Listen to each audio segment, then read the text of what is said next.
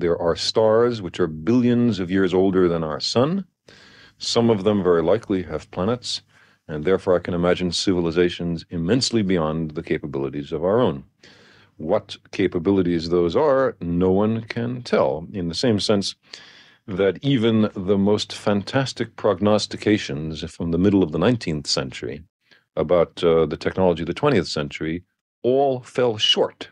People like Jules Verne, asked to imagine what transportation devices people would have in 1950, imagined a kind of Victorian living room with plush velvet furniture in a gondola at the bottom of an enormous balloon which went from New York to San Francisco in only a few weeks. And he was, of course, the most imaginative speculative thinker of the 19th century. Others would have been more cautious.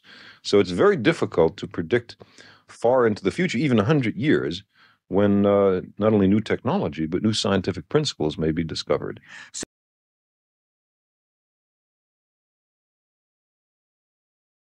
I would say that there are several lines of approach, all of which look promising and should be pursued further. One is laboratory work on the question of the origin of life, making the molecules which here were able to reproduce themselves and led eventually to us. Secondly, a study of the organic chemistry in places like Jupiter, comets, and the interstellar medium. It's remarkable that the molecules of life are littering the cosmos. Thirdly, the space vehicle exploration of the neighboring planets, in particular for life or life-related compounds.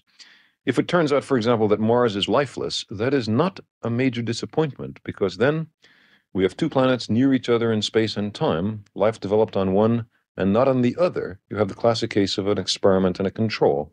And it'd be very important to investigate why life on the Earth and not on Mars. But even more exciting would be if Mars turns out to have life, for us to investigate what kind of life it is, how similar, how different from life on Earth. That will immensely broaden the science of biology.